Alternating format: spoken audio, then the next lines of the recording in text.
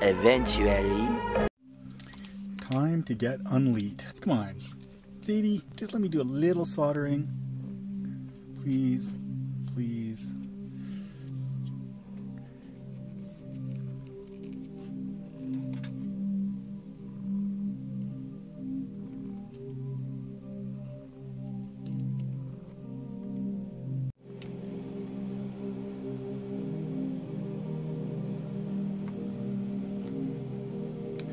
So, diode checker on the multimeter.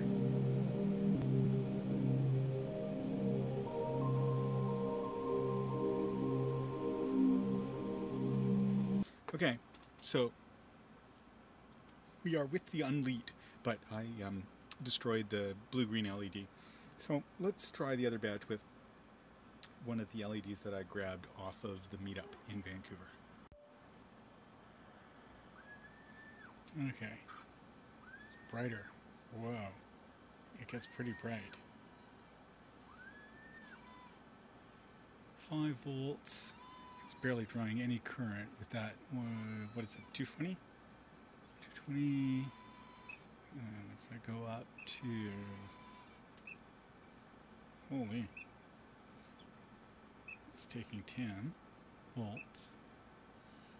Wow, that's super bright.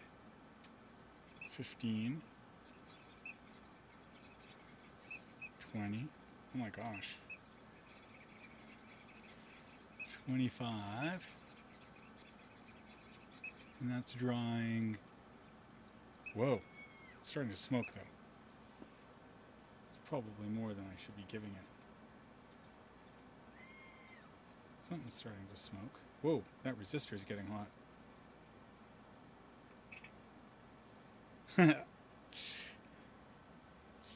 Yeah. Well, 20 volts, 220 ohms, yeah, that's dissipating a fair amount of heat. Okay, well, in any event, we created a brand new smell. But 5 volts doesn't take much current to light it up. Okay, so those LEDs from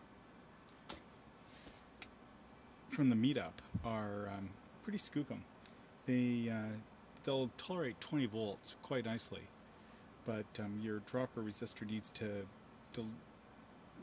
well, depending on your voltage, at 5 volts, no, at 20 volts, 100 milliamps, that was driving this bright, and the LED didn't get hot, but the dropper resistor certainly did.